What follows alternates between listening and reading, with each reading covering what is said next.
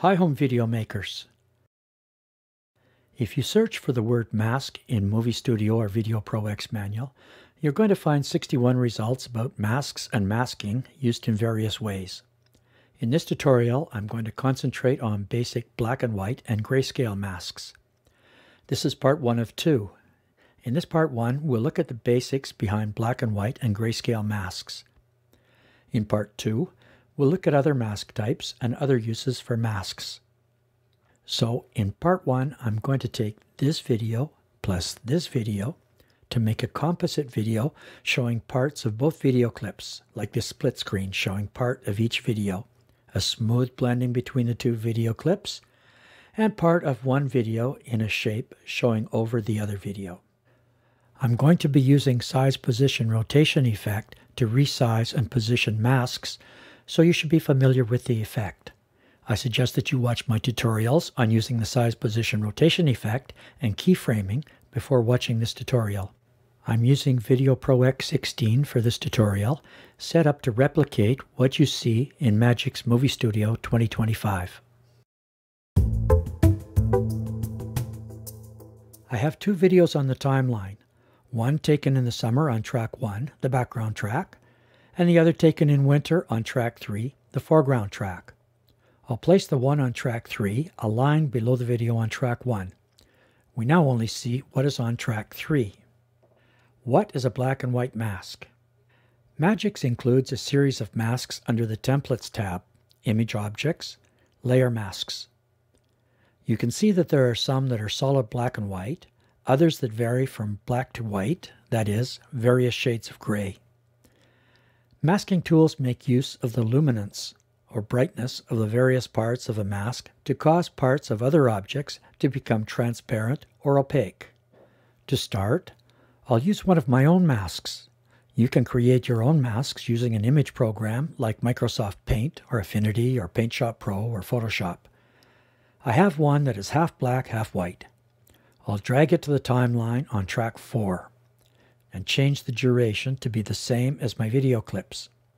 We see just the black and white image, with black for the left half and white for the right half. To make this into a mask, go to the Effects tab, Video Effects, Chromakey, click on Activate Black-White Mask. We now see the video on track 3 at the left and black at the right. Why? The black part of the mask shows whatever is on the background track immediately above the image. Why is what was the white part black? Because white shows whatever is on the next higher track, the foreground track.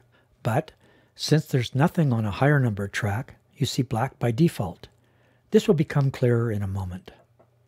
I'll move the mask from track 4 to track 2, and immediately we see the video that is on track 1, the background, at the left, and the video on track 3, the foreground, at the right. So the black part of the mask makes whatever is on the next higher numbered track, the foreground, transparent. Thus we see the background track. The white part of the mask maintains the foreground image. When I run the mouse over the mask object, you can see a downwards pointing arrow at the left of the object, and at the right of the name of the object, alpha, which is the effect that we applied. The arrow can be flipped upwards by clicking on it. This inverts the mask, making the black part opaque and the white part transparent. Now we see the foreground image at the left and the background at the right. I'll flip the arrow back. Keep in mind what the arrow does. Downwards is normal, upwards does the opposite of what the mask is showing. I want to make it clear here that the background image is whatever is on the next lower track from the mask track that has an image or video on it. The foreground image is whatever is on the next higher track from the mask track that has an image or video on it. This does not have to be the next track. The next track could be empty. So, for example, the background could be on track 1, the mask on track 3, and the foreground on track 5, so long as there is nothing on the other tracks where the mask is located.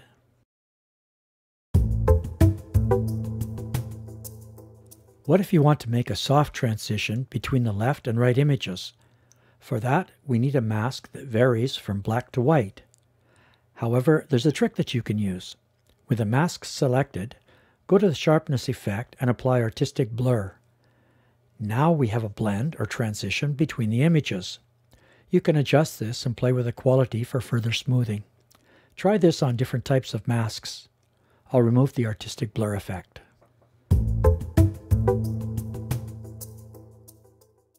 I just happen to have a mask that goes from black to white with a gradient, and I'll put it on track 2 off to the side.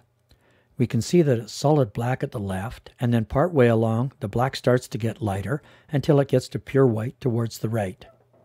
I'll replace the mask on track 2 with this one and give it a Chromakey Alpha. Now we have a wider blend of the two images.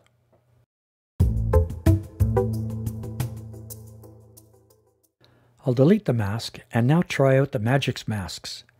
Go to the Templates tab, Image Objects, Layer Masks. I'll select number 09, the white circle on black, and drag it to track 2 between the video clips.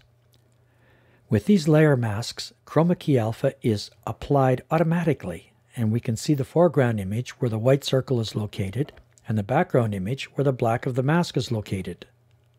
Now the circle is too small to see the dog. This is where size, position, rotation is needed to move the mask.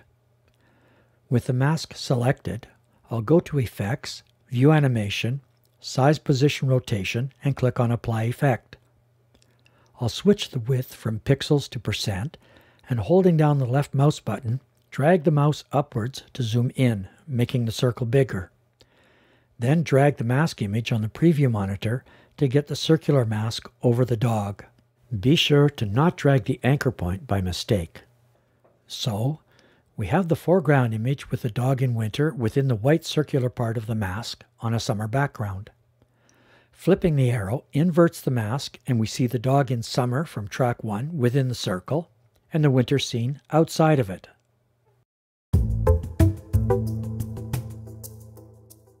That was with a black mask with a white shape in it. Back to the layer masks. What happens if we take a white mask with a black shape, like number 32, and put it in the place of the mask on track 2? As expected, we see the track 1 video in the black part and the track 3 video in the white part. I want to move the square to be centered with the dog, so I'll go to the Size, Position, Rotation effect and apply it. Note that the mask image size is the same as my project image size. I'll drag the image to move the square over the dog. Again, be sure to not drag the anchor point by mistake. Uh-oh. Look at the left and top. The video on track 1 is showing. This is because anything that is outside of an alpha mask object is black, so we see the background image. We need the area outside of the mask image to be white. A user on the Magix forum, named Gid, came up with a simple solution. Right-click on the mask object, Background Design, click on the black square beside color to open the color panel, and select the white square. OK, and now we correctly see the foreground image from track 3 on the part that is outside of the mask. Of course, you could always flip the arrow on a white with black mask. Then, moving the mask around works normally, but you would probably have to switch the foreground and background files around. Try these out for yourself and play around with different shapes of masks. That's the end of part 1. Go on to part 2, if it's out, to see how to use transparent images as masks, multiple masks, effects masks, and more. Thank you for watching. Till next time, make movies.